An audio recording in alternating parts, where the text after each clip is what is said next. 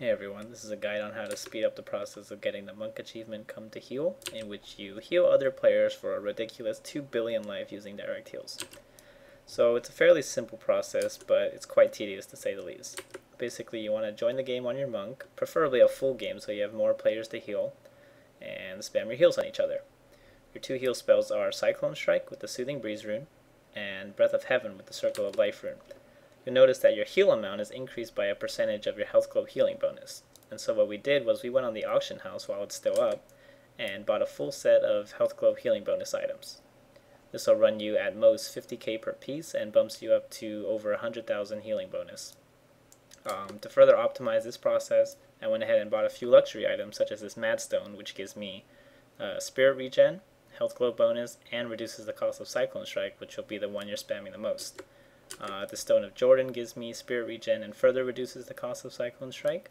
The Saphirian Amulet gives me more Spirit Regen and Health Glow bonus. And then I just have 2 fist weapons that each give Spirit Regen. So obviously the idea here is to stack Health Glow healing bonus and Spirit Regen so you can spam more Cyclones. And to further boost your Spirit Regen, you want to get the skills to do so.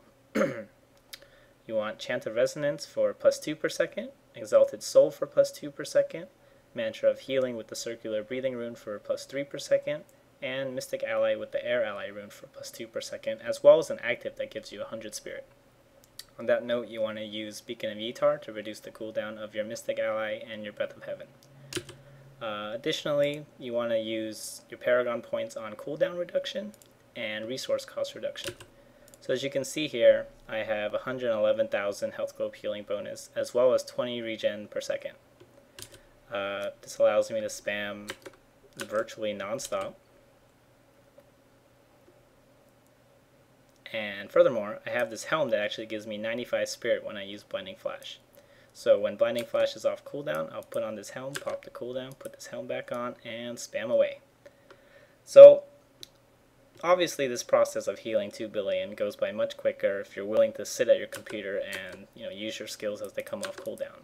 But you really can just keep your wallet on top of your right click and it'll spam Cyclone as your spirit permits. And you can go watch TV or sleep or do something useful with your lives. But that's not what I do.